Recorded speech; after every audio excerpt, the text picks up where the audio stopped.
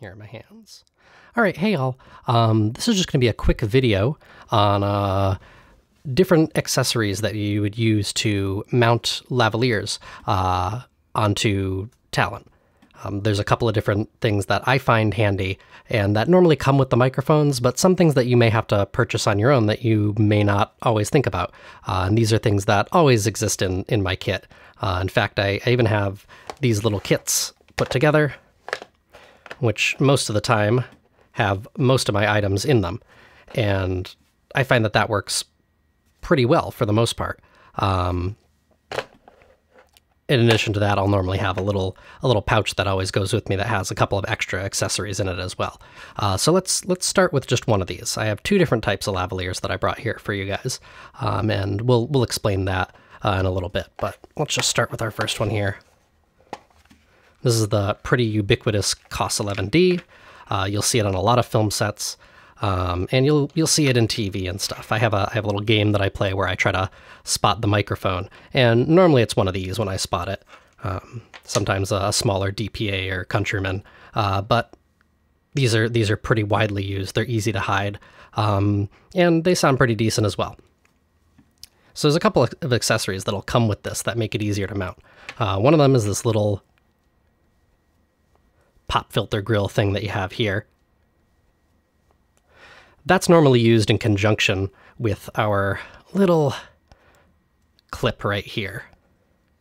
This has a nice little clamp right here that'll clamp down onto the microphone, and the mic itself has a little groove in there, so this will go in like that. And then your little pop filter will go on the top like that. And this is pretty much what you use most of the time for broadcast or interview scenarios when you're going to be just hiding this right on the outside of somebody's shirt, and it's there in plain view. A lot of times that's great, works just fine. You'll see this microphone on John Oliver or Trevor Noah. I swear I saw John Oliver using a tram, but I know definitely on the Daily Show they'll use one of these, and that's their main source with live studio audience. So this is big in the world of TV, documentaries, interviews, and this particular clip I love because it's got this little part right here where your cable just sits snugly in there. You got a little nice string relief built into this because you don't want to tug on this end. Anytime these microphones break, they normally break right here around the connection, and it's a pain in the butt to fix. So what happens if you're not doing a broadcast situation or interview for a documentary? You're going to want to hide these microphones. So what you'll do a lot of times in those scenarios is this comes off, and you'll see I've got this nice little plastic thing. There are different ones that come with these microphones. They're a little bit bigger. This original plastic container came with a DPA microphone, and they had a couple of them that I grabbed for free the last time I was at Gotham Sound to make these little kits, and I just leave my microphone and a couple of accessories in there. Another good way to hide this, if you're just going to hide it, is with this little rubber thing. These normally come with COS 11s. It's called an RM11, and it's a little mount for it. Most of the time you'll stick it in here like this, poke this little end out here, because the more you cover this actual capsule, the more your sound will sound muffled like this, and that's not fun. We don't want that. So you'll leave your microphone exposed a little bit as much as you can. If you have to tuck it in and hide it, you can do that as well. And this works nicely in conjunction with, let me break out a couple of these.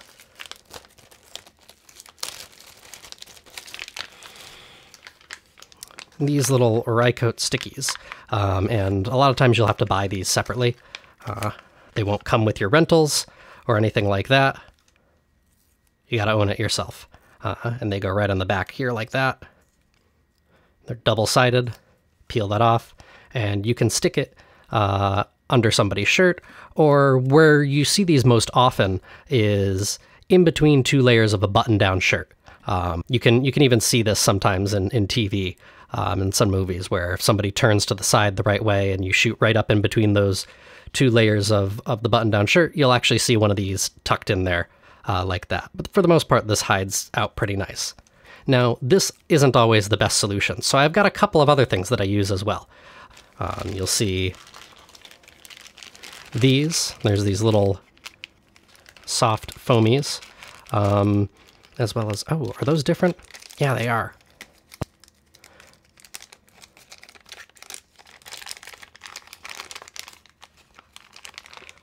I've got a couple of these here because I have the old ones as well. And I'll show you what they look like. So these are called Hush Labs. And what this will do is fit around your microphone.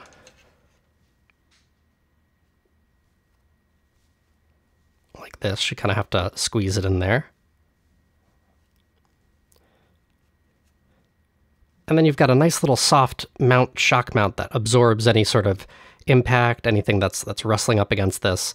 And a lot of times this is a great way to mount your microphones in conjunction with a little bit of tape or moleskin if you have that. More often than not, you'll actually see a lot of these tucked in the knot of a tie in TV or movies. And they'll face it downwards. It'll be tucked right in that knot. I've got some other options here. Ursa makes these. They're just like the Hush Labs, but they're a little bit flatter, so you can hide them under things a little easier. I like these for certain situations as well. I'm just sort of in between products right now. I don't think one's either really better than the other right now.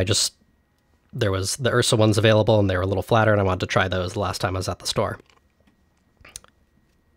And that's nice to use as well. I've got this little critter here. I call it a little critter because it kind of looks like a little critter. These can be used, again, in conjunction with these stickies. And in certain situations, this works great for you. You stick your little microphone in here like this. I'm always careful with the capsule itself. I never like it being too buried in here. And then I'll carefully stick this little mount over here. You can really bury that in there if you want. I like to always leave a little bit of the capsule exposed. I find that anything that you bury it under is kind of problematic sometimes, especially even with these little stickies. If you really bury it up against the sticky, it can sometimes get a little bit of sound of that sticky itself. And that's, I don't always dig that. And this makes a nice little mount too. Put this up against somebody's chest or a piece of their clothing, and this soft furry right here will prevent any noise from the clothing rubbing up against it, and that'll sound pretty good. This also acts as a little bit of a windscreen as well for your lavalier if you need that. It'll help.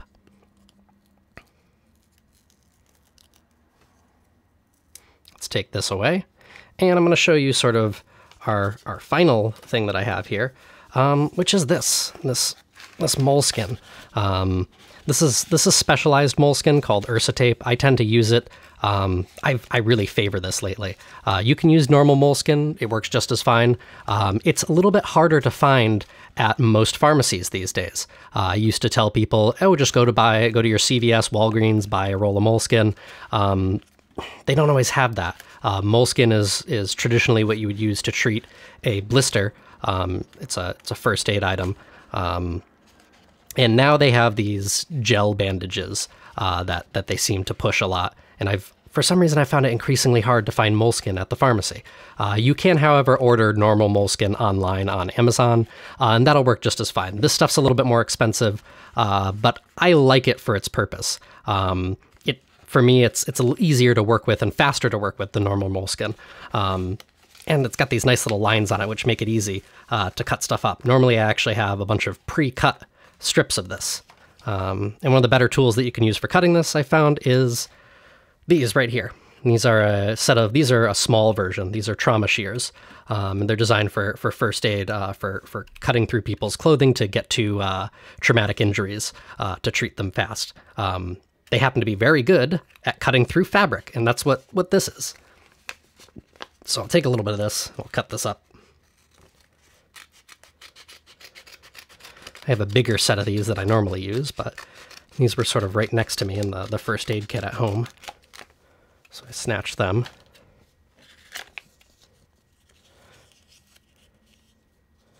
And I normally cut these into strips like this. The lines will help you kind of cut it. Or normally I when I pull it out on the roll, I count 1, 2, 3, 4, 5, cut it long, and then cut these in half. And then I'll leave these in my little, I've got a little tool pouch that normally sits on my belt. And I'll use these when I go to mic people up, because I use these to actually make a little mount for people that I find works really great in a lot of different scenarios. Let me show you how to make that right now. So I'm going to take this, I'm going to cut about 2 of these squares wide. It comes out to roughly about 1 inch.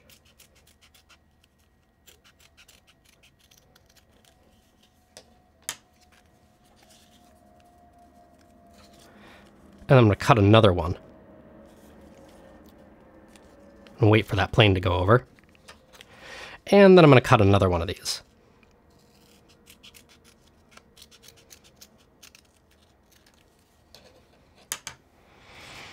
And the way I'll use this is to make a classic little sandwich,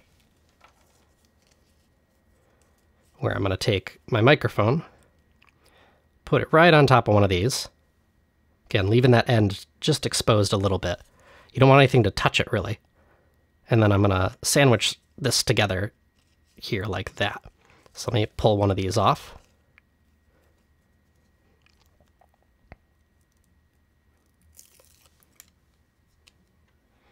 Sometimes it's easier to start with this end.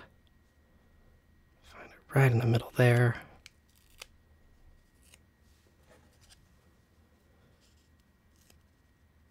And then that can sit nicely on here. And then you can use this mount as a nice little sandwich to stick on people. And you've got a little bit more surface area for your adhesive here, where this will stick on somebody's chest nicely, or even this can replace your RM11 for use in between those layers of clothing on a button-down shirt. And what's nice about this moleskin is it's nice and soft, and stuff will just sort of rub across it nicely. So a lot of times it'll help you deal with any sort of clothing rustle noise. Now let me undo this and show you one of my more favorite things to do with this that I've been using a little bit more recently. Another mount that I like to make is using a little bit more of this tape, moleskin, where you'll give yourself a little bit more. I find surface area tends to be the key to getting your stuff to stick. The more surface area you have grabbing onto whatever you're using, the better. The adhesives that we use tend to not be the strongest adhesives in the world, because they're normally made to be a little bit more sensitive for people's skin. That's another nice bonus about this Ursa tape. I think it's hypoallergenic, which makes it nicer, because a lot of times you're sticking it on people's skin. And this is something that's nice to have anytime you're sticking stuff to people's skin, is these alcohol wipes. And what these will do is you'll use one of these beforehand, wipe down somebody's skin a little bit to get rid of any oils or gunk or dirt that might be there, and let it dry. That makes your adhesives stick a little bit nicer. And everybody has different skin. I found doing this. Some people have very dry skin. Some people have very oily skin that'll be hard to get adhesives to stick to. So it's nice to have a couple of different tools in your tool belt, if you will, to be able to deal with those different situations. So here's this little mount that I like to make. I'll use one of these stickies. I gotta use another one. Ruined that other one using it. And I'll stick this right in the center here.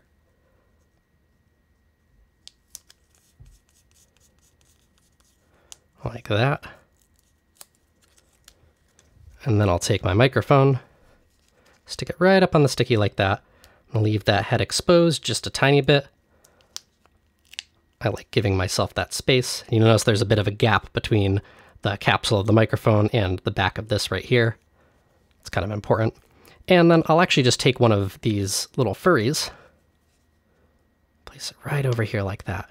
And when I do this, I'm actually, a lot of times I'm a little bit happier leaving the head of this exposed. And this right here has been one of my favorite mounts for just sticking the microphone to people's chest. I found that if you have the space, you can do it. A lot of times with people with flatter chests, you can't get away with this much material under there, and you'll have to just do the sandwich that I just showed you earlier.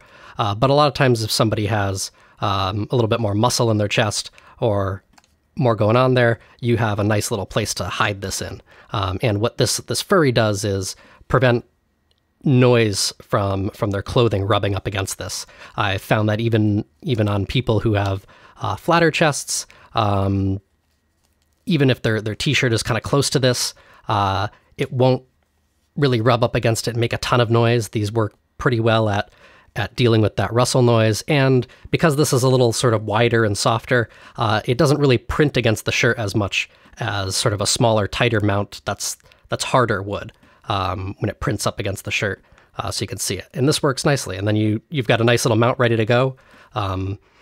If I know I'm going to be mounting a microphone on somebody like this, I'll rig this up beforehand, and then when I go over to the actor, this is very easy to place on them, where I just sort of, you rip your tape off there, and you've got a bunch of this surface area there too. And then I'll have a couple extra strips of this to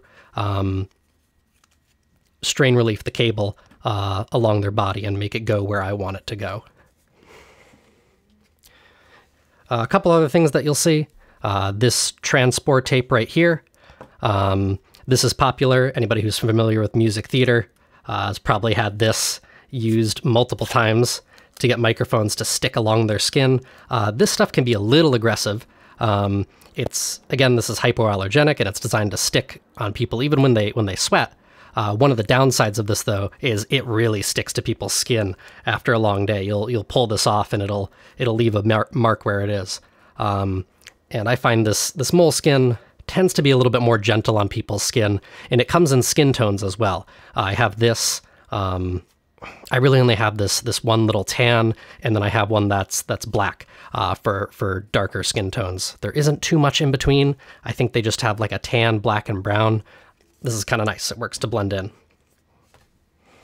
Sometimes it's nice to have a little bit of gaff tape on you. I've got another gaff tape triangle video, but I'll do that now, because sometimes you're in a pinch. You aren't always dealing with this little COS 11 that I have. So let me break this down real quick. So the reason why I mentioned this gaff tape earlier, right here, is because we're not always using those COS 11s. Sometimes we use one of these, a different type of microphone. This here is an ME2. Oh, my label got covered up there with one of my little stickies. And this is about the size of a lot of more consumer microphones. These, in my opinion, this is an older ME2. They don't really make them like this anymore. This used to come with the Sennheiser G3s. And I really like these compared to for budget microphones. They're relatively cheap, and they've got some nice features to them. They don't sound like the COS 11s. They aren't as easy to hide, but they get the job done. Now, something about the ME2s that I like is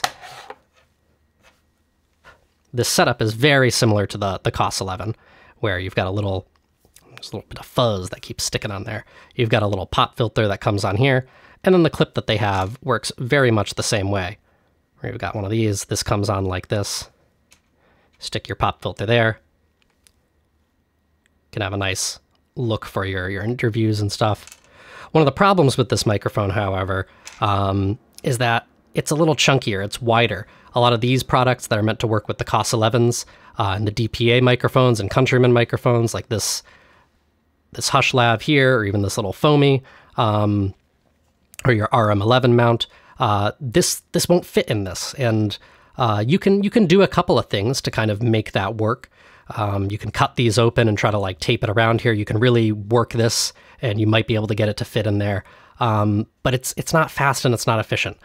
This is why I tend to favor this moleskin and these little softies, because one of these will actually work with this pretty well. You can make that little sandwich that I made before using the moleskin. Now, something that's very common, if you don't have all this equipment, let's say you're just taking out rental equipment, or maybe you're a student using school equipment, a good popular method is the gaff tape triangle.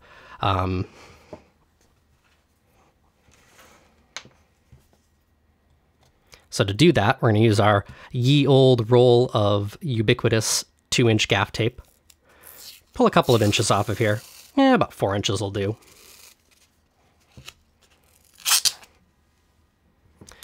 You got 2 inches of gaff tape. You're going to split this in half the long way, so you have 2 1-inch strips. It's okay if one comes out a little bit bigger than the other. And then if you've ever, well, I'm just going to stick this on me for now. If you've ever made a paper football or folded a flag, you're going to do that with this. We're going to take one corner, fold it down like this, like that. This doesn't have to be perfect, but making it sort of nice and tight works out nicely. It doesn't have to be too tight, but you don't want it to be super loose. Fold it down like that. Fold this over like that. And you'll do the same with another one as well. Fold it down.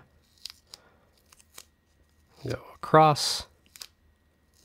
And then down. And take this little slack. Stick it there. Put my microphone right in here, leaving that capsule exposed a little bit. If you bury it, it'll sound muffled like this. That's the sound of me putting my hand over the microphone. And you've got a nice little mount that you can use. The tape's a little gummy, so it acts as a shock mount for your microphone, and you can stick this in between 2 layers of clothing pretty easily. Gaff tape isn't always the nicest to people's skin, but this works in a pinch if you have to stick this in between 2 layers of clothing. And it'll actually prevent the 2 layers of clothing from rubbing up against the microphone as well, because it's sticky on both sides. You do have to worry about it printing on the clothing on the outside, though, so you'll have to be careful about where you choose to put this. Let me wait for this phone to pass, and then we'll talk once more about these.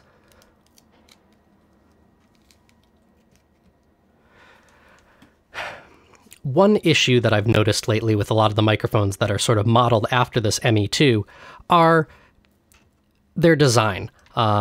This is nice because it's bigger than the COS 11, it's cheaper, but I can actually take the stuff off and make it nice and easy to hide for narrative productions. A lot of microphones that I'm seeing now that come with these budget kits, and even the ones that come with the new replacement for the ME2, it might even still be called an ME2, but whatever's coming with the new Sennheiser kits these days, I've seen them on lots of budget shoots and in schools that I teach in. The microphones just don't really work that well for narrative because you're dealing with something that's so much harder to hide. Once I place this clip and this pop filter on here, it becomes a lot harder to hide. And a lot of these microphones I'm seeing, sometimes this clip can't come off, where this part right up here, this little pop filter, will be permanently attached. And you can't remove it without sort of disassembling the microphone. And that makes it so that you can't really take the clip off. And the only thing you can do is sort of snake it down here, farther down the cable, or you have to sort of try to finagle it off of here like you would sort of getting a key ring off of something. And it's kind of a pain in the butt. And then once you're stuck with just this and you can't remove this little pop filter from the front, this suddenly becomes a lot harder to hide. And I'm seeing ones where they're a lot more bulbous than this, and it looks okay on the outside of somebody.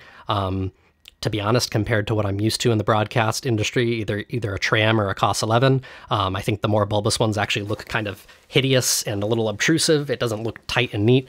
I'm not a fan of that. So just be aware of that if you're using rental equipment, because I really think that for narrative productions, short films, stuff where you're trying to hide the microphone, that makes the job of hiding the microphone so much harder.